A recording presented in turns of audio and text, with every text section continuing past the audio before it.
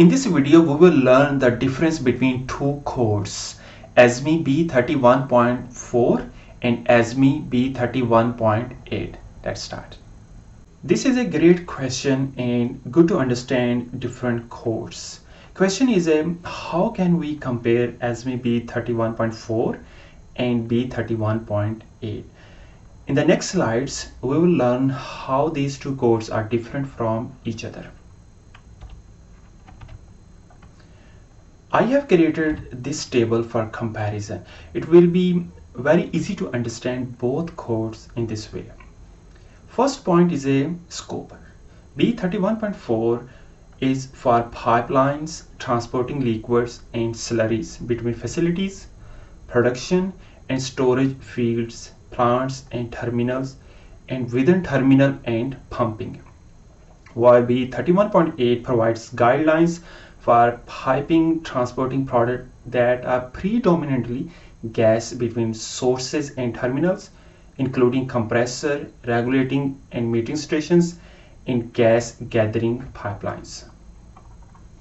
Second point is a B31.4 is a less stringent than B31.8, like in terms of toughness criteria or stress ratio. Third point is a minimum temperature.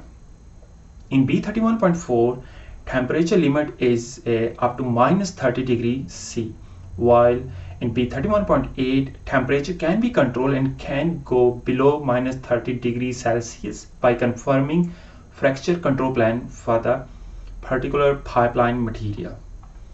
Fourth difference is a maximum temperature, where ASME B31.4 can go up to 120 degrees Celsius and B31.8 temperature can go 232 degrees Celsius. Fifth and the last point is the design factor, where difference is a B31.4 can go maximum 0.72 and in B31.8 we can go up to 0.8.